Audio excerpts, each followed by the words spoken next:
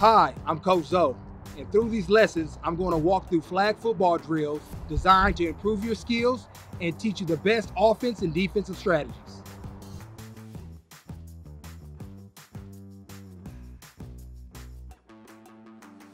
Today's drill is called YAC.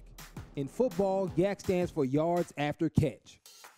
As soon as a receiver catches the ball, their goal is to gain as much forward yardage as possible. But to do that, they need to outrun the defense. So today, we're going to practice taking off after catching the ball. Here's how it works. Find a partner, a flag belt, and grab one football per group. Your teacher will start the drill by playing music. When the music is playing, you and your partner will pass the ball to each other. But as soon as the music stops, the person with the ball is on offense and needs to run away from their partner. Their partner is going to be on defense and will chase them, trying to pull their flags. This drill is helpful because in a real game, you need to move fast and get around the defense the second you catch the ball. To make it easier, follow these steps. 1. Remember the best hand positioning to use when catching the ball.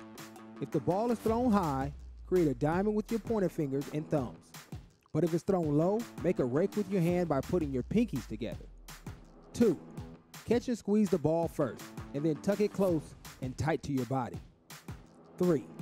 Carry the ball on your outside arm away from the defensive player, covering both tips of the ball. More than anything, this drill is supposed to be fun, almost like you're playing tag, so good luck and go get 'em. The next lesson is our last, but don't worry, it's a good one. We'll end with the game of hot potato. Here's your nutrition tip of the day. Each week, your teacher is going to focus on a letter in the alphabet. Can you think of nutritious foods that start with that letter? I'll go first. A is for apple. To learn more about Fuel Up to Play 60, a leading school health and wellness program nationwide, visit www.fueluptoplay60.com.